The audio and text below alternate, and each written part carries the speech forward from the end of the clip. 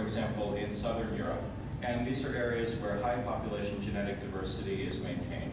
And following deglaciation, organisms recolonize previously glaciated areas from the refugia, resulting in a pattern of low genetic diversity in recolonized areas and high diversity in refugial areas. And these refugia can be altitudinal, as in the example of the Sierra Nevada, where high elevations were glaciated during the Pleistocene, or latitudinal, as in the example of northern and southern Europe. Within the Sierra Nevada, there has been a lot of phylogeographic work done, although a very limited amount of it has been done on the highest elevation alpine organisms, which occupy a unique environment. And there is sort of a continuum of phylogeographic patterns, but two extremes of that are those exemplified by the genus Grilloblata, the ice crawlers, which live on ice, so they're really associated to the most extreme portions of the Sierra Nevada. And within Grilloblata, we see a pattern of deep phylogeographic structure, which shows persistence in multiple refugia. At the other end of the spectrum are organisms which have recolonized the Sierra from a single refugium following deglaciation, such as Coleus beri, which shows signatures of expansion from population genetic data and a near complete lack of variation throughout the Sierra Nevada.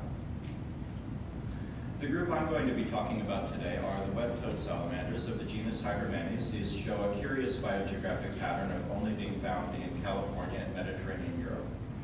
The first species found in California was Hygromenes platycephalus, the Mount Lyell salamander, which is known from high elevation in both the northern and the southern Sierra Nevada.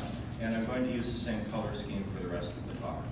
And these organisms are typically found in seep and spring habitat, where there's granite on granite, so rocks on top of rock surfaces associated with snowmelt. And that was true until they were found in the desert in the 1980s. So on the east side of the Sierra Nevada, at much lower elevation, 4,000 or 5,000 feet lower, in the stream courses, you can find Hygromenes platycephalus just associated immediately with the stream, and then next to it, it's just desert. So they're found there and nowhere else in the Sierra Nevada, or in the Owens Valley.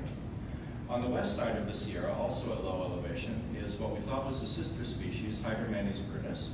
Brunus is associated with limestone talus habitat and mossy oak buckeye forest. And it's confined to the Merced River drainage. The third species, which I won't talk about today, is Hygromenes shasti, the Shasta salamander in Northern California. In some previous phylogeographic work that I did in my thesis, using both mitochondrial and nuclear exons, I showed that there is a very deep phylogeographic break within the Sierra Nevada. It's a north-south break within Platycephalus, and it's on the order of what we often see between sister species of Lethodon and salamanders. Interestingly, Hygromenes brunus, which was always thought to be the sister species of Platycephalus, is nested within the northern lineage of Platycephalus, so those are the ones in green. And neither of the species are reciprocally monophyletic for mitochondrial DNA with respect to each other. The Owens Valley populations, which were thought to represent an undescribed species of salamander because of the differences in habitat, and also some morphometric differences, are in fact interspersed throughout the clade of southern Sierra Nevada Hygromenes platycephalus. The interesting thing about this is we see a really high level of phylogeographic structure within both lineages, and yet nearly all of the populations of platycephalus at high elevation were under glacial ice during the Pleistocene, which is shown in cyan there. So this raises the question of how such phylogeographic structure was maintained if all of these populations likely had to colonize from one or multiple sources. And one obvious way to explain this pattern is that the Owens Valley populations at lower elevation were not covered by glacial ice, and so perhaps the Owens Valley was a refugium from which the High Sierra Nevada was recolonized. And although sometimes if you go to the Sierra Nevada, what you see is a sea of granite that looks like good habitat for Platycephalus, in fact, they're really patchily distributed across the landscape. So they only occur in this seep-associated habitat, and only when there's enough snowmelt to actually maintain the seeps. And although the high elevation habitat appears to be patchy, the habitat in the Owens Valley is much more so. So you can see these populations occur in what's essentially the middle of a desert valley, and you always find them immediately associated with streams and riparian habitat, because next to it it's just arid sagebrush habitat where they would die within minutes. And all of these stream courses are isolated from one another along the length of the Owens Valley by this arid habitat. So it's unclear if these salamanders are moving between populations or if they have over historical timescales. And so the questions we wanted to answer are, was the Owens Valley in fact a glacial refugium that helped maintain this high phylogeographic structure seen within high elevation platycephalus?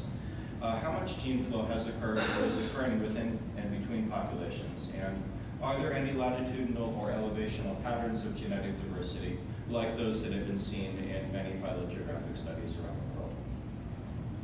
In order to answer this question, we first collected buccal swabs from nearly 260 individuals of Hygromenes platycephalus and brunus from almost the entire geographic range. These salamanders are threatened, so we couldn't actually collect any of them. So no salamanders were harmed in the making of the study, although that's actually not true, several of them were harmed. We also developed 10 tetranucleotide microsatellite loci and genotyped them for all individuals. We had a low amount of missing data, especially for the northern lineage. And we decided to analyze the data separately for the northern and the southern lineage, given that there's a kind of a timescale mismatch between how microsatellites are useful and the level of divergence that we see between the two lineages. We first used structure to identify the number of genetic populations present within both lineages. We then made demographic models for the southern lineage, which is what I'm going to focus on today, to test a couple different patterns of refugial isolation and distinguish them using approximate Bayesian computation with ABC Toolbox. We estimated a couple of indices of geographic isolation and genetic diversity, and we used the program MaxEnt to estimate the current species distributional models using the standard 19 bioclimatic variables, and then projected these models onto climatic surfaces for the last glacial maximum and the mid-Holocene warm period in order to see if there's a correspondence between climatic niche changes over time and geographic structure. So just to jump to the results, within the northern Sierra Nevada, the delta K method shows a number of populations of 6.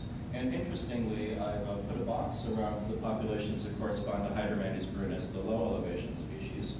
And although we do see some separation between brunus and platycephalus, one high elevation population from the top of the iconic Half Dome in Yosemite always has some signature of gene flow with Hygromenes brunus.